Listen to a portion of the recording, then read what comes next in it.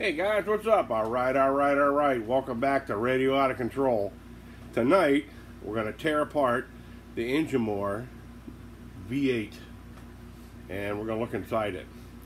I'm going to put up some close-up pictures, but I want to go over a few things in a quick video. And so I totally dismantled the block, pulled the heads off as a pair with the intake manifold. It was just a little tight to get inside here to get the Allen heads out.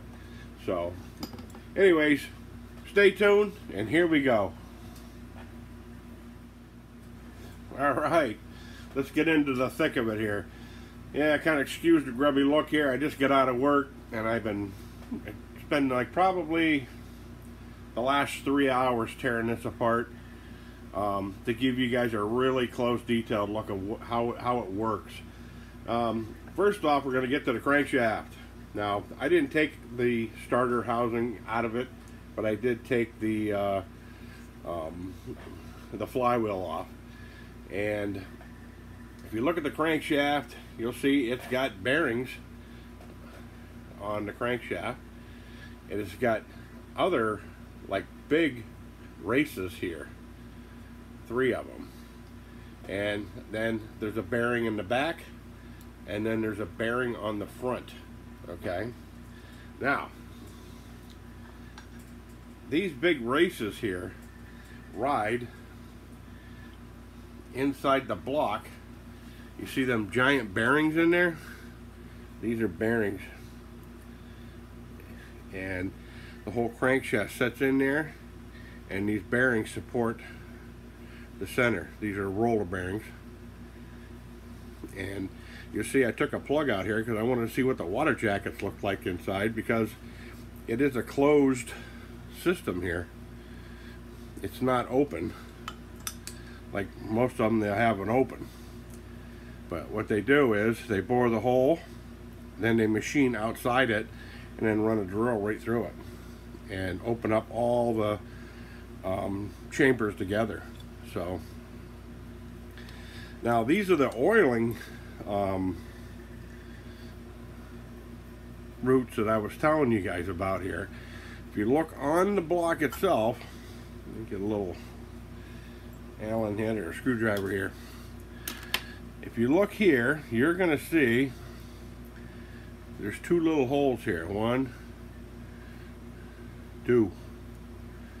All right, so here's how it oils itself. Let me move the oil pan out of the way here. It comes up through a cavity, these 2 holes here, on the very bottom of the block. It rolls up into the cylinder head. It goes beyond the cylinder head. And then there's a cavity inside the valve cover up here. Right here.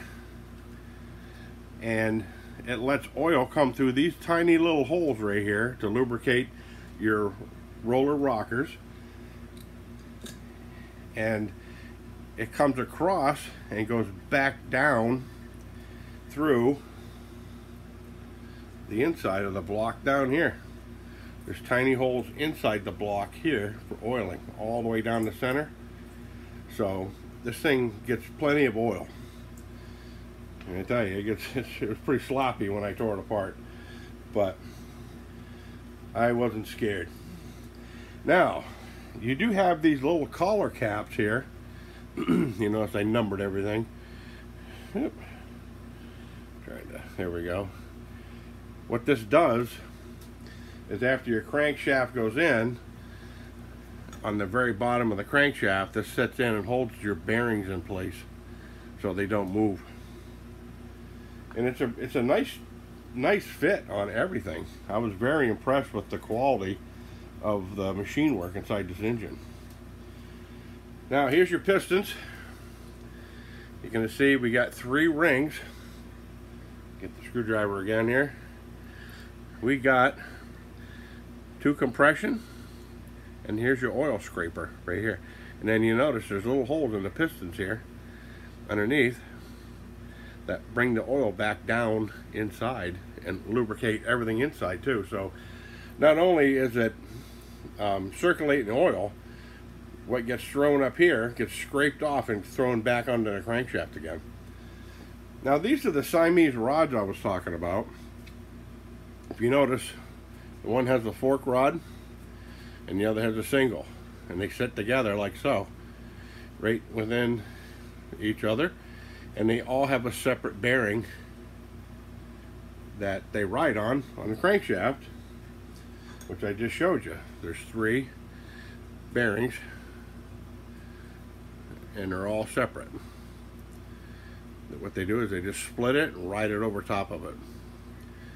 And now this engine has had some major hours put on it, and like I say, the wear on the engine is very minimal. And I did hammer this thing. My last run was, I think it was around 40 minutes at probably 3/4 throttle, and we just kind of walked away and came back, and my battery had died to run my fan, so it was starting to boil over, and so we just let it run, you know, to see what the outcome would be. But these are the roller rockers. You see, these have individual bearings in them there. They're replaceable, and then it's got spacers on the rocker shaft, so you can actually unbolt and change the bearings in this, because these are ball bearings too, and these work really well for the setup that it has. So I'm going to upload some pictures here in a minute, and they're going to go over the oil pan. Now, put all these bolts and stuff down here. You're going to notice the oil's a little bit green looking, because that's that high zinc content oil that I use. Now there's a slot up here where the oil pump is in the front here, and what it does is it fills this cavity up with oil from the oil, through the oil filter from the oil pan, and then it pushes it up through the bottom of the block, and it's works very well. I was very impressed with that. So now here's the distributor itself. It just bolts on the back of the block with 2 screws.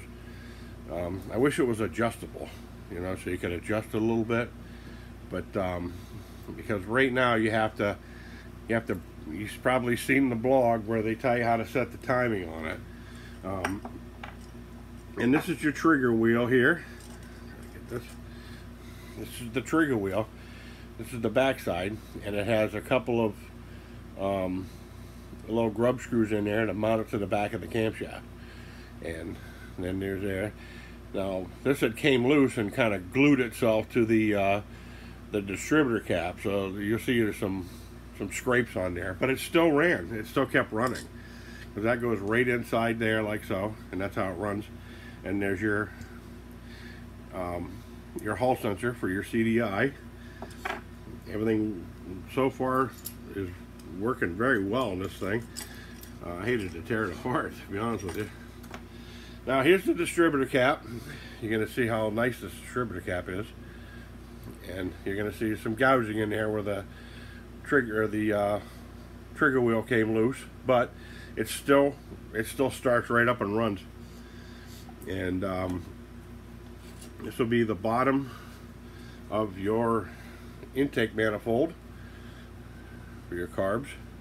Just a basic machined plate that bolts on. That right there, it kind of brings up room for a supercharger. But anyways, guys, I hope this answers your questions. It's like after 8 o'clock right now, and I'm going to sit down because it's been a long day. And any other questions or comments, feel free to hit me up, because like I say, these are on sale this month. The last I checked, their goal was 20 of them. If not, they're not going to get built.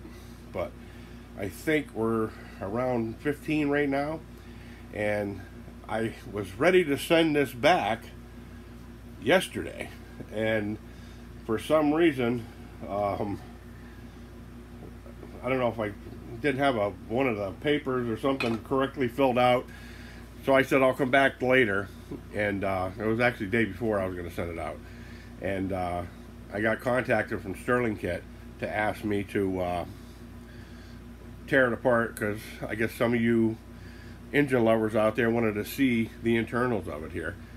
So I'm going to have it apart for probably till the weekend, and I'm going to put it back together again. But you know, if you have any questions or anything like that, feel free to hit me up, and we'll go from there. So like, share, subscribe if you want. Love to all. Later, guys.